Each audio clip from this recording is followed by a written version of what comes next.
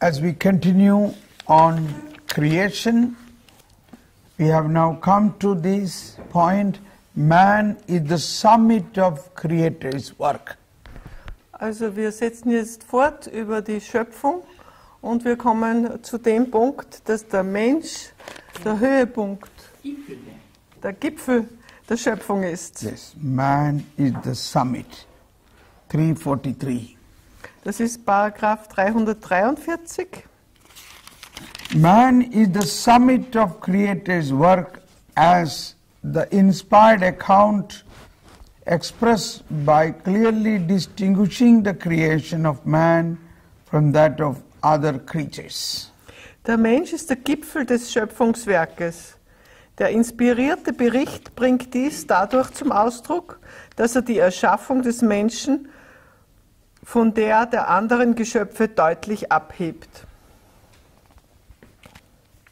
Now we jump to 355, the man.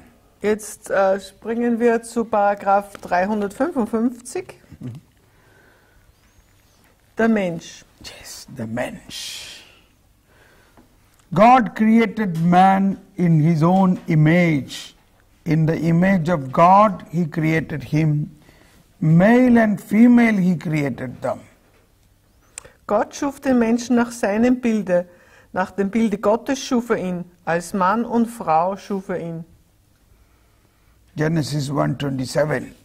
That is from Genesis 1:27. Jetzt ein Zitat von Genesis, 1. Kapitel, Vers 27. Now, man occupies a unique place in creation.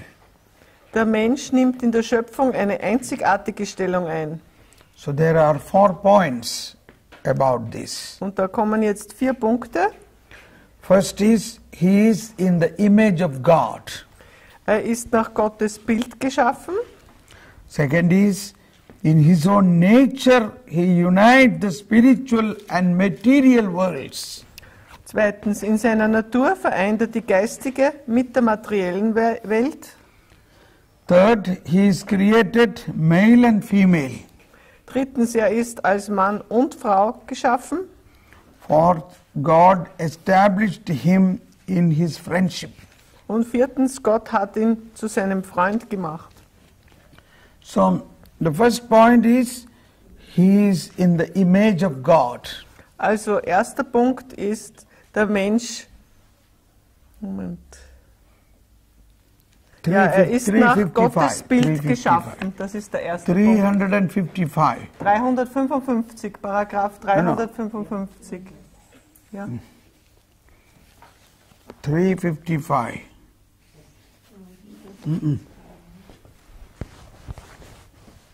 You got it?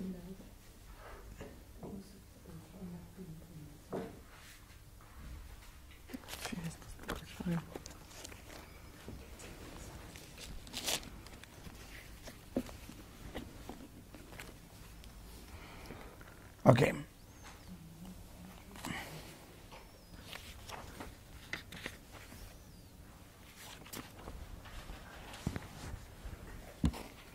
Got it? Ja, hast du es? Ja. So,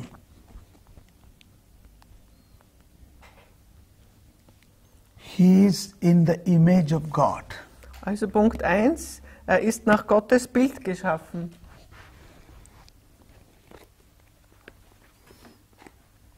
His own nature, in man's nature, he unites spiritual and material world. Und zweitens, in seiner Natur vereint er die geistige mit der materiellen Welt. And male and female God created. Drittens, er ist als Mann und Frau geschaffen. See, few days back, a woman met me.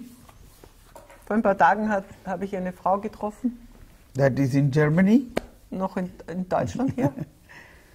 She said she is trying to marry a man but now she is a woman. Sie hat versucht, einen Mann zu heiraten, aber jetzt ist sie eine Frau geworden. Ist der Mann eine Frau geworden? Der Mann ist eine Frau geworden. No, no. She is planning to marry, and that man whom she is going to marry is now a woman. She is in the process of becoming a man. Also sie wollte einen Mann heiraten und der ist jetzt im Prozess, eine Frau zu werden. She is in process to become a man. She is.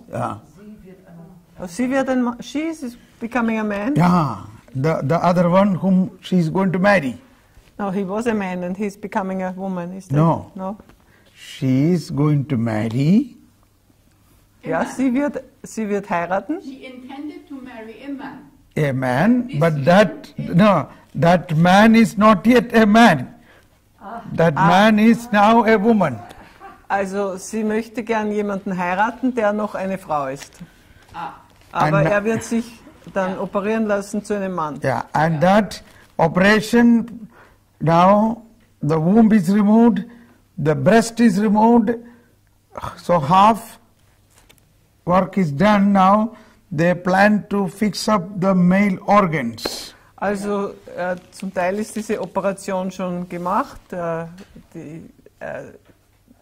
Schoß ist herausgenommen und die Brüste sind schon entfernt worden. Und jetzt werden sie dann die männlichen Geschlechtsorgane Can you imagine? anpassen. So, first time I am meeting, but I have not met that person. I met this woman who is. Yeah. Ich habe also die They are Person, now living together. ich habe also die Person getroffen, die diesen Menschen, der jetzt operiert wird, heiraten will, und sie leben schon zusammen. So I told her, I prayed for her, Ich habe für sie gebetet and I thank God that she came to meet me. und ich habe Gott gedankt, dass sie mich treffen wollte. Yes. So I told her God created her as a woman, not to become a man. Und ich habe ihr gesagt, dass Gott diese andere Person als Frau erschaffen hat und nicht um ein Mann zu werden. Then I told her in another way, I explained her, I want to become pregnant. I want to become pregnant. Is it possible? Dann habe ich versucht, das anders zu erklären. Ich habe gesagt, ich würde gerne schwanger sein. Ist das möglich? I want it. I love to have a child. Und dann habe ich gesagt, also das möchte ich wirklich. Ich hätte so gerne ein Kind. So she began to laugh. She said, no, it's not possible. Dann hat sie gelacht und hat gesagt, na, das ist doch nicht möglich. Why it is not possible? Warum ist das nicht möglich? Because I don't have a womb in. Weil ich nicht so ausgerüstet bin mit einem. So you don't Schoß. understand the womb, what God has given to you, and you have taken it away. Yes. Ja, Mutterschoß. Ja, also. Then I told her, the woman who operated who removed the womb, it is terrible. God might have wanted to create a saint out of this person. Und ich habe gesagt, also das ist schon schlimm, dass dieser Mutterschoß entfernt wurde, denn vielleicht wollte er gerade in diesem Mutterschoß einen Heiligen schaffen. Gott wollte das vielleicht.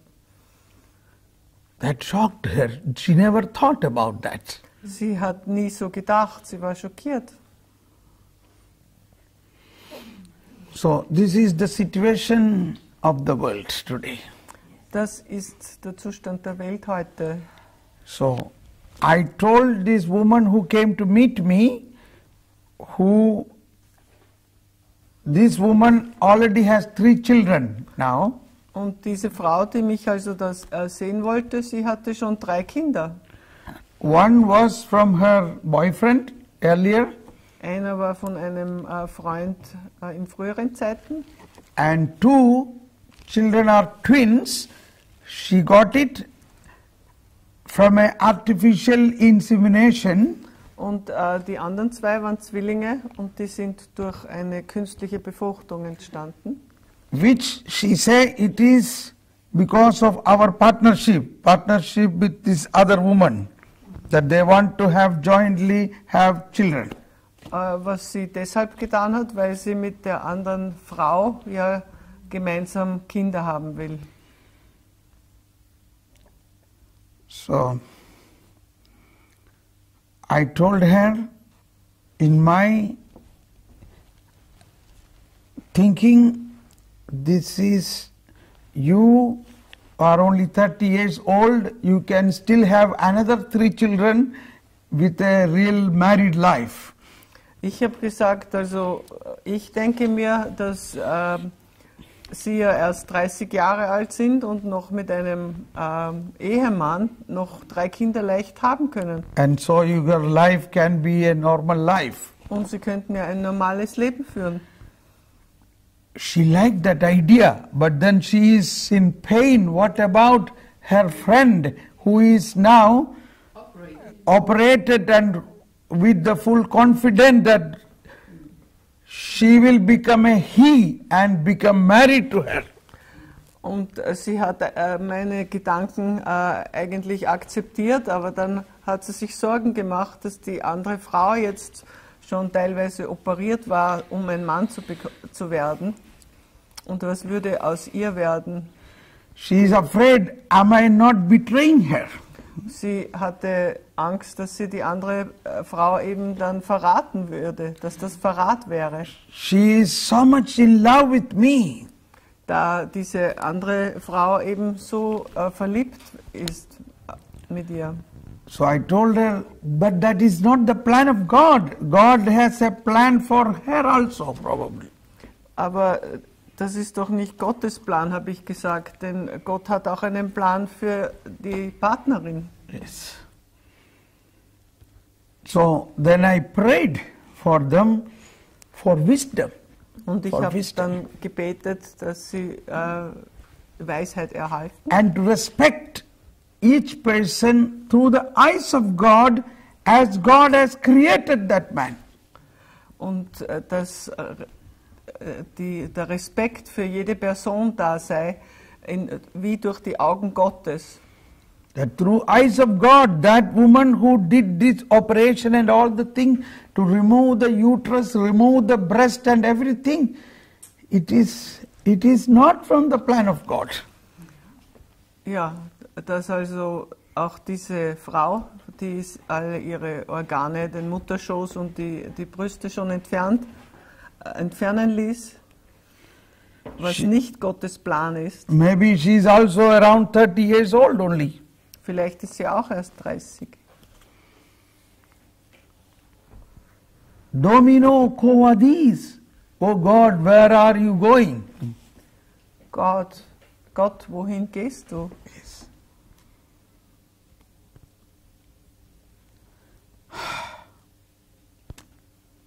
I know, and you know, there are several cases like this. Es gibt mehrere Fälle wie diesen. So now we must pray for these people that they be enlightened, they get a wisdom from God. Wir müssen für diese Menschen beten, dass sie die Weisheit Gottes wieder erhalten. Yes.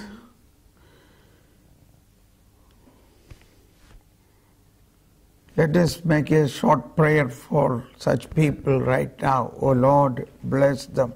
Fill them with your wisdom to recognize God and God's plan in them.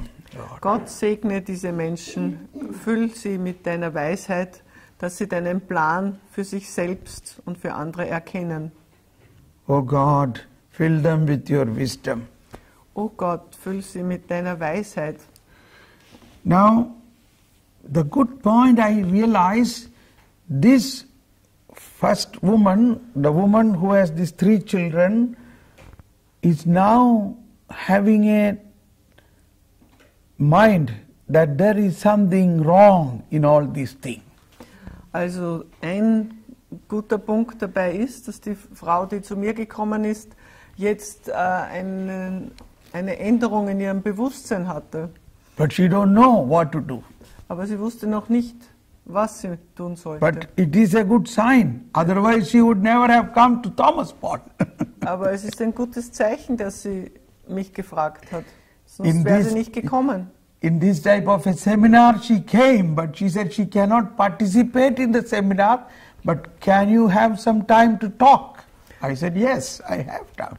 Sie sagte, sie kann nicht an dem Seminar teilnehmen, aber sie würde gerne ein Gespräch mit mir führen. Und ich habe gesagt, ja, gerne. And I am praying for her that God's wisdom come upon her and she find a way out of it. Und ich bete für sie, dass Gottes Weisheit zu ihr kommt und sie einen Ausweg findet aus dieser Situation. When I shared this to somebody, that person asked me, okay, suppose this woman can marry and have children, but what about that woman who already removed the womb and breast?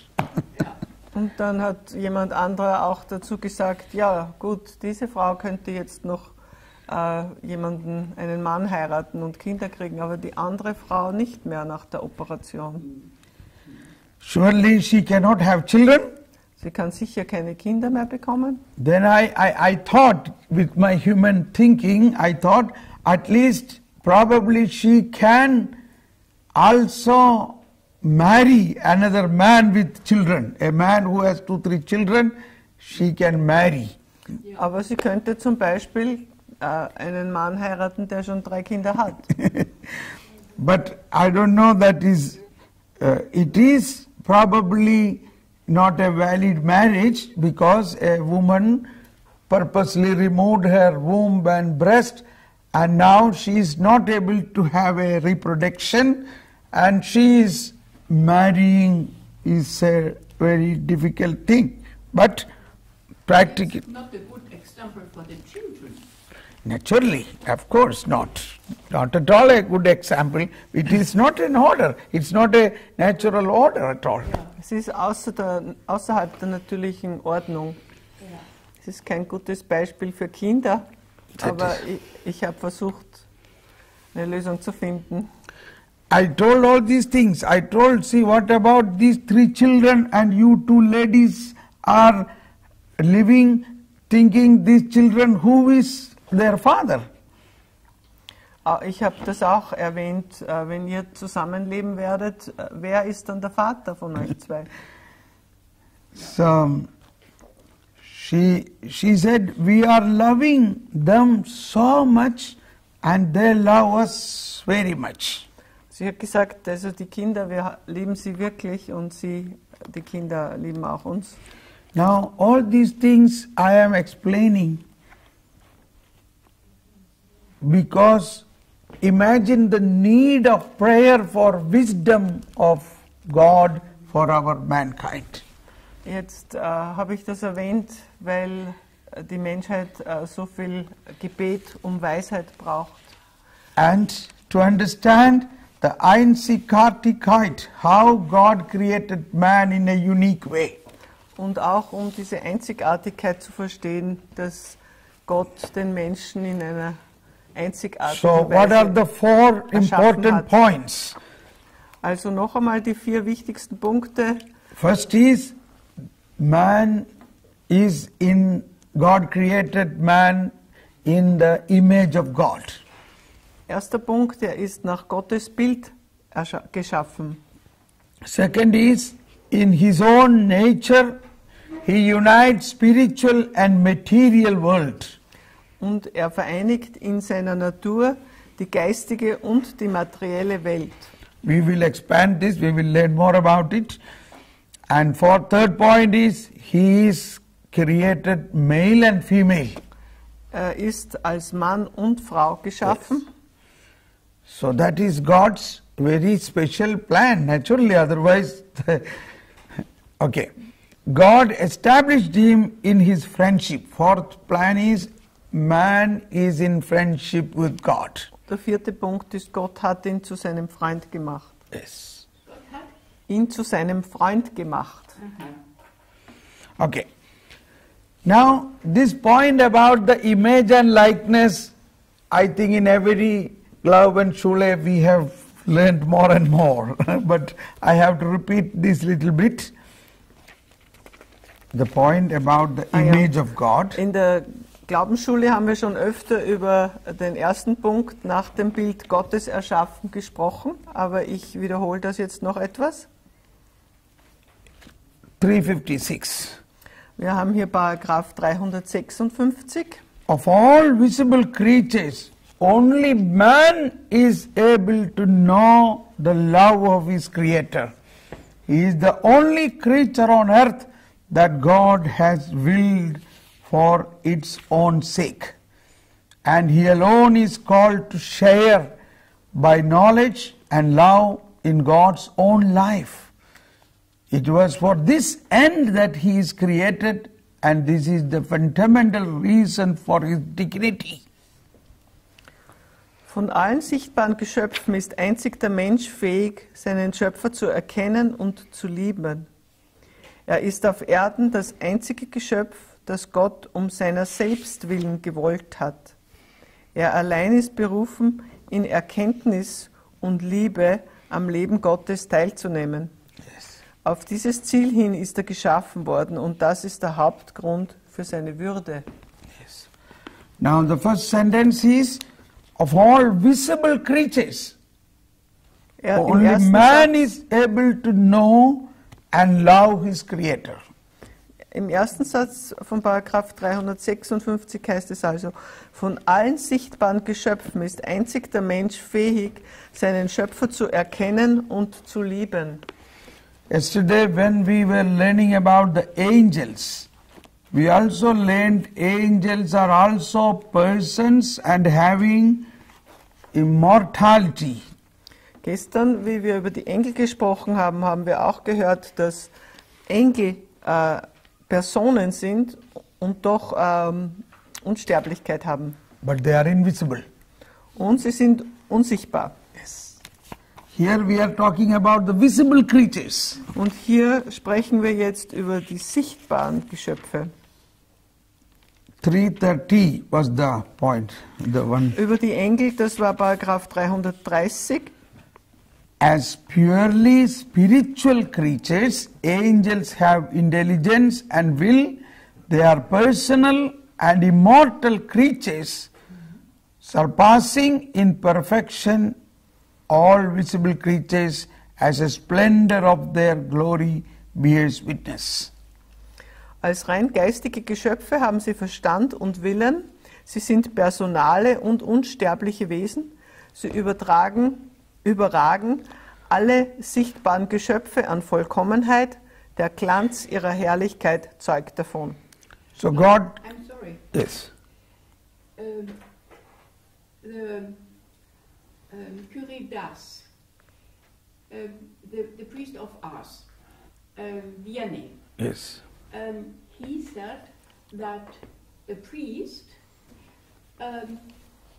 is more worth than an angel, because he can say the words through which Jesus comes into bread, and the angels can't.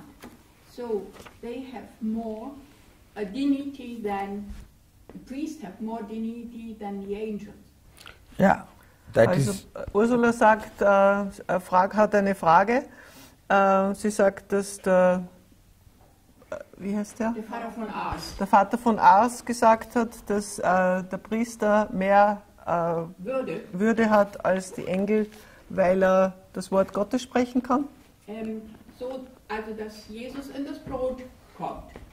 Ja, er kann über das Brot die Worte sprechen, dass Jesus dass das Brot Eucharistie wird. Yeah, yeah. Ja, er hat mehr Macht, ja, hast du ja auf Und Deutsch die jetzt Engel gesagt. können das Ja. nicht. That is understood. We are not considering the difference between angel and man. I am telling. Dignity. No. Dignity. Same. In that way, every baptized Christian is another Christ. He is greater than angel. You understand? Yeah. Ursula, you are greater than angel because you are another Christ. Also, So that way you have to understand the dignity. Ja. also Thomas Paul sagt, von der Würde her ist der Mensch ein zweiter Christus oder kann Christus werden. Baptized Christian, Der- a baptized Der person. getaufte Christ, ja. Yes. Und hat daher eine höhere Würde. Yes. Okay. Now we are talking about the creation point of view. When God Jetzt- creation point of view. Jetzt sprechen wir aber vom Standpunkt der Schöpfung. Yes. But what we say is after redemption point of view, that is after Jesus' coming, Jesus gave himself to us, that is another point. Aber ein anderer Punkt ist natürlich, wenn wir vom Standpunkt der Erlösung sprechen. Ja. Yes. Now what you say is, Father of ours says the priest is greater in dignity, that is because of Christ. Ja. The priest is in fact another Christ. Ja. So naturally, surely, Also dadurch, dass Jesus Christus gekommen ist, ist der Priester ein zweiter Christus und dadurch ist die Würde so okay. hoch. So, come back to the point what I was telling. Angel is also a person, but invisible. Also was ich sagen Angel also wollte, has a personality, dass der Engel auch eine Person ist und eine Persönlichkeit hat, aber unsichtbar ist. but human beings are visible. Wogegen die Menschen sichtbar sind. So that is why I want to underline that first sentence of all the visible creatures. Also daher möchte ich da hier im Paragraph 356 in der ersten Zeile noch unterstreichen, von allen sichtbaren Geschöpfen ist einzig der Mensch fähig, seinen Schöpfer zu erkennen und zu lieben. Yes. Now, so among all visible creatures, man is the only person who has capacity to know and love the Creator. Also von allen sichtbaren Geschöpfen ist einzig der Mensch fähig, seinen Schöpfer zu erkennen und zu lieben. Yes. And he is the only creature on earth that God has willed for its own sake. Und er ist auf Erden das einzige Geschöpf, das Gott um seiner selbst willen gewollt hat. Yes. And next point is, very important point, and he alone is called to share by knowledge and love in God's own life. Er allein ist berufen, in Erkenntnis und Liebe am Leben Gottes teilzuhaben. Do you understand the depth of it? That man can share the life of God. Könnt ihr die Tiefe dieser Aussage begreifen, dass der Mensch das Leben Gottes teilen kann? In another way, like husband and wife. Also ich könnte das auch mit Mann und Frau im Eheleben vergleichen. Like bride and bridegroom. Oder wie Braut und Bräutigam. And that is why in Psalms or in the book of Isaiah, in the book of Hosea, many places it is written, "O God, you are my husband, you are my spouse." Deshalb heißt es auch in vielen Stellen, Gott, du bist mein Partner. So it is to understand God created man to make him a share of his life. Also wir müssen verstehen, dass Gott den Mensch erschaffen hat, um ihn an seinem Leben teilhaben zu lassen. And this is the first sentence of the Catechism in paragraph 1. Why God created man. Das ist auch der erste Paragraph im Katechismus, warum Gott den Menschen erschaffen hat. God, infinitely perfect and blessed in himself, in a plan of sheer goodness, freely created man to make him share in his own blessed life.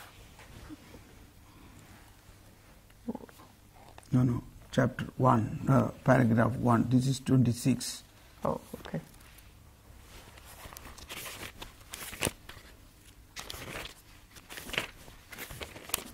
Yes, here. Also im ersten Paragraph des Katechismus, das Leben des Menschen, Gott erkennen und lieben. Gott ist in sich unendlich vollkommen und glücklich. In einem aus reiner Güte gefassten Ratschluss hat er den Menschen aus freiem Willen erschaffen, damit dieser an seinem glückseligen Leben teilhabe. I think this is something beyond our human understanding, but we have to simply accept it. Das ist jenseits unseres Verstandes, aber wir können es einfach annehmen. But it is easy now to understand in the life, in the Holy Spirit, in the Holy Mass, everything. God is giving himself to us to make a partner to himself. Aber wir verstehen jetzt durch die Eucharistie, dass Gott sich selbst uns gibt, um uns zu seinem Partner zu machen. Yes. But it is something big thing for us to understand. Aber es ist etwas ganz Großartiges, das wir dann I verstehen recommend müssen. you to think about this today whole day and see what way we are already in that sharing of God's life in us. Und ich rate euch, dass ihr heute den ganzen Tag das im Gedächtnis behaltet, dass wir schon an Gottes Leben teilhaben. But yet we don't know. Und doch sind wir uns dessen oft nicht bewusst. So once again, he alone is called, and he alone is called to share by knowledge and love. Now this is my favorite theme, wisdom and love, wisdom and love. Liebe, Freude, Friede. Love, joy, peace. Das ist mein Favorite theme. ja, es ist mein Lieblingsthema. Lieblingsthema, ja. Love and wisdom.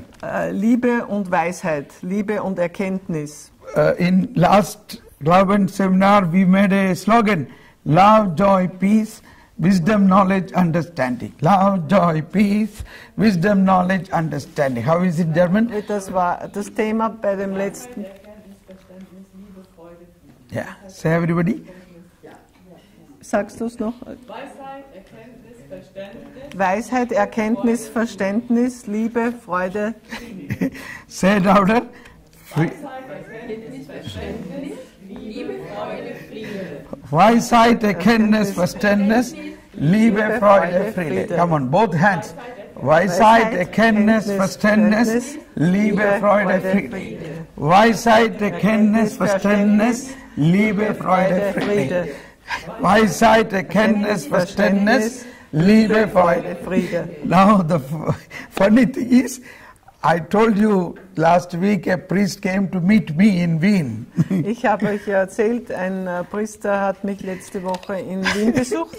And the moment he came near to me, he started telling, Weisheit, Erkenntnis, Verständnis, Liebe, Freude, Friede. Weisheit, like that he was telling. I said, where I have heard this? Then I realized he heard already our last Glaubensschule from here. Also er ist auf mich zugekommen und hat diese Worte gesagt und ich habe mir gedacht, wo habe ich denn das schon gehört? Und dann habe ich begriffen, dass er schon die letzte Glaubensschule auf YouTube gesehen hat. Und So it was, deshalb. he made it a slogan. He keeps on walking, love, joy, peace, Liebe, Freude, Frieden.